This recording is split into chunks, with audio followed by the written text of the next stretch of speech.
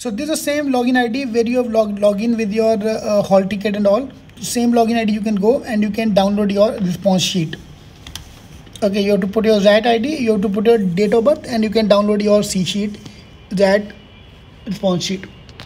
Yeah, so please download so that you can know how many questions actually done right.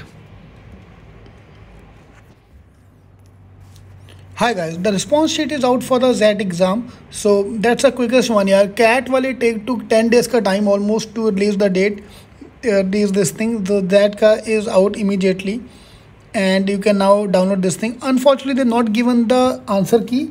They're given only your response sheet. Like you can see your response sheet here.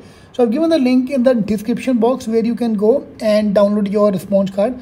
So student have shared with me. Thank you, Pasari, for that, for sharing your sheet with me.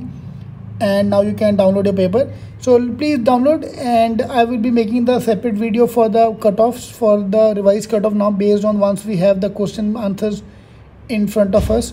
So you can download the sheet here. All right, so all the best.